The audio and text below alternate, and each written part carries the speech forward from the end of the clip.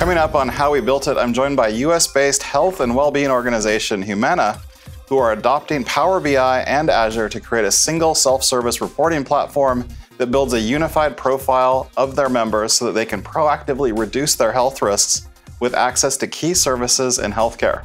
Now we're going to look at how they've approached self-service reporting for their team, from building query-optimized schemas and identifying the right filters and visualizations. To do that, I'm joined by business intelligence engineer Chandler from Humana. Welcome to Microsoft Mechanics. Hi, thanks. It's great to be here. And thanks again for joining us today. So not only is Humana helping people at retirement age or with disabilities get the healthcare coverage they need, but it also has an initiative to make its members healthier. So what role then does the data team play in all of this? So we want all of our members to be able to achieve their best health, which means building the most complete profile we can of our members across multiple dimensions to get ahead of potential health risks while also meeting their existing needs. And something that Humana looks at very closely is something called social determinants of health, which are upstream influencers of health outcomes that describe our members' living conditions, their communities, and their social interactions. And to understand social impacts on health, we screen our members for things like food insecurities, loneliness, financial strain, housing quality, neighborhood safety, and other things. And these things are important because one would expect a person without access to healthy food and good housing and transportation to their medical appointments to have worse health outcomes than a member who does have all of these things. So we're curious about social determinants of health and how they correlate with other things that we know about our members, like their existing conditions, their age, their ethnicity, their gender, and a whole range of other variables. And when we find positive matches for these social needs, we can intervene. For example, if a member is identified as food insecure, an intervention that Humana might take could be to connect them with a local food pantry. Or if we know that a member requires regular medical supervision, but they don't have reliable transportation to get to their appointments, maybe we can intervene by connecting them to community transportation. So how are you then approaching that insights challenge? What was your starting point then on the data team? Well, we had to solve for a number of things. We have multiple external partners and internal teams screening members for social determinants of health. And all that data lives in 7 to 9 disparate data sources, and there's not a lot of consistency in survey formats. The questions could differ from survey to survey, as well as their scales or response types. And some of this data goes directly into our on-premise data warehouse, while other data might go directly to specific departments or users via CSV or Excel files. And they then use a variety of BI tools and business logic to clean up and analyze that data. And of course, different data stories build up over time from all of these different pathways. And it gets even more complex if we want to bring in data on member demographics and health conditions, as this lives in other data sources too. All right, so this sounds like a big challenge. Now, how did the data team then solve for all this? So our first step was to rationalize these different data sources and build the business logic to properly relate the questions that map to a single social determinant like food insecurities or isolation. And we also needed to rationalize these responses so that we knew which members screened positive or negative for a given social need. This helped us create a master screenings data set of member-level data in our data warehouse, which enabled us to connect with other related data sets by matching a unique member ID to other tabular data sources that have the same ID.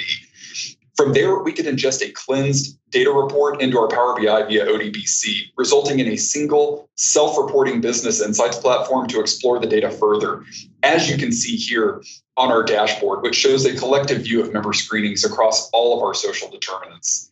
And this initial version of the self-service platform took a few weeks to stand up, but within 3 months, we were largely in the state that you see today.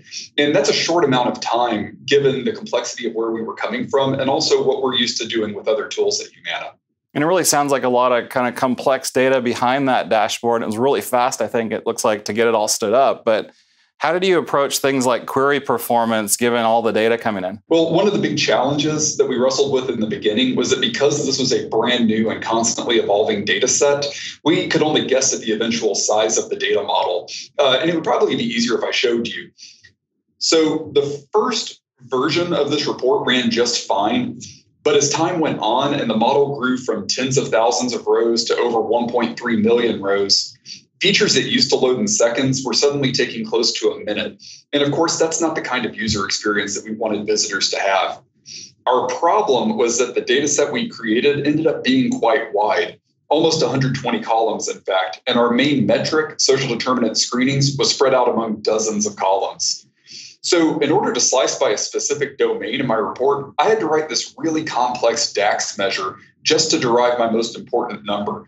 And this conditional logic, of course, brought my report to a crawl. So I knew I needed to try something different. Fortunately, this report was a great chance for me to familiarize myself with one of Power BI's most incredible tools, the Power Query Editor. I was able to take a big table like this and just remove what I didn't need by applying all these steps, and then pivot my metric columns into a single column, as you can see here, called screenings. And this allowed me to conserve the overall size of the model while greatly improving the report's performance. So then I just spun off all the other dimensions into smaller tables and joined those back to the screenings fact table in the schema editor, as you can see here. All the other tables in my schema contain the attributes of my data set, things like age group, division, and gender. And my screenings metric resides in this fact table, where all I have to do now is just sum it. Well, that fact table is now 11 million rows because of my pivoting the data. It's much easier for Power BI to sum 11 million rows in a narrow table than to run a bunch of conditional logic on only 1.3 million rows. And so this allowed me to condense my original DAX code from dozens of lines to just a single line of code with no if-then logic at all. That's great. So going back to the dashboard itself, I can see it's a great looking report, but how did you build it then to meet all the needs of the users at Humana? So from a design standpoint, I knew one of the most important features of the tool was to let users filter screenings by each social determinant of health domain. And since I knew that this was so vital, I knew that we needed to set this filter apart from all the other filters in the report, which is why I thought it'd be really cool to represent them as interactive icons and a banner that would immediately draw users' attention. To pull this off, my business users helped me select appropriate icons for each domain, and I put those into a SharePoint folder, which I can connect to from Power BI. With all of the images stored in Power BI as web URLs, I downloaded the Chiclet Slicer from the Power BI Custom Visual Marketplace, which is a really neat tool that allows developers to use icons or images as filters instead of just text or numeric values. And that way, if users want to see food insecurity screenings, all they have to do is just click the Apple icon. How did you standardize the approach in terms of filtering out those different views within the report? Well, we worked closely with our business partners for weeks, and we were able to carefully curate the list of filters in the right-hand filter pane to include only the most important fields. But we also knew we had a group of users who needed to break down screenings quickly by these different values in order to best serve their customers. But we also couldn't expect users to just sit and manually filter through all 50 states, for example, just to find the insights that they needed. By creating a pivoted DAX table of the most important fields, I was able to give users control over the horizontal bar chart on that page. And with that table, I was able to create multiple relationships to my schema, as you can see here. And I'm connecting the new pivoted dimension table I just created to my primary dimension table, dim main. So now if we go back to the dashboard, you'll see that this now allows users to select the axis on the chart and change it from something like division to region almost instantly in order to see the top screenings drivers. But beyond filters, I also needed to think about which Power BI visuals could help me convey information to users about the report itself. So one novel idea I had was to use the tree map visual. Now, although it may not look like it, these three nondescript blocks on the left-hand side of my report are actually separate tree maps that link to tooltips for filters, metrics, and social determinant of health definitions. So now, when users hover over the tree map, they see a pop-up with definitions for the various social determinants of health. This is really nice to see, and I can imagine then as more and more stakeholders start to see the tool and you introduce it to them, they're going to want more and more views of data. So how do you accommodate their kind of variable needs and kind of additional needs they have on the data set? So one of the great things about Power BI is its ability to help users ask questions of their data. Of course, curiosity can also lead to reports becoming cluttered with visuals that attempt to answer every potential question the visitors could have at once. So if we go back to the dashboard, I can show you how Power BI's bookmarking capability helped me capture all the views my business partners requested on one page. If you look here, you can see that I have a ton of visuals overlaid on top of each other, and it looks very chaotic. However, if I enable the bookmarks pane in the toolbar and the selection pane, I can hide and unhide visual objects on the page and then save those settings as bookmarks. So note that when I click the Screenings Over Time bookmark, several visuals vanish and I'm left only with the ones that I want, as indicated by the eye icon. If I switch to a new bookmark, new visuals are hidden and others reappear.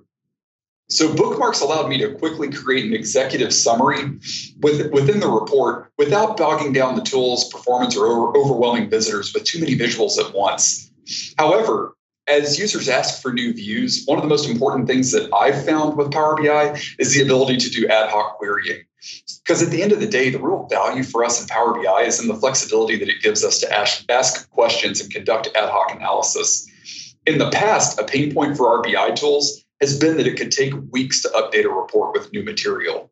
By contrast, as you can see here, over the past 8 to 10 months, we've iterated 20 versions of this tool, and the second tab of this report represents a more ad hoc exercise. As you can imagine, just knowing where our members are being screened isn't enough. In a perfect world, every positive screening for an SDOH need should result in some sort of intervention being taken to help meet that need. But in this sample data, it looks like we're only meeting 87% of those needs. So to dig into this, we conducted an exercise on the fly using business logic developed in face-to-face meetings. And with the query editor, I was able to build in that business logic in seconds in the form of a custom column that mapped each screenings provider to a specific intervention, like a community resource referral or a toolkit. So when we go back to the dashboard, what we determined from that exercise, however, was that not every source of SDOH screenings could be mapped to a known intervention. So selecting the No Known Interventions bar filters the information on the left and tells us that source 1 does not appear to have a known outcome for members who screened positive. Exercises like this have helped spur action to reach out to those vendors and identify their mode of outreach in order to close a potential gap in securing the health needs of our members. All of this you did in such a short amount of time from a complex starting point, but what's next then for the data team at Humana? So for social determinants of health, we have all sorts of cool things planned.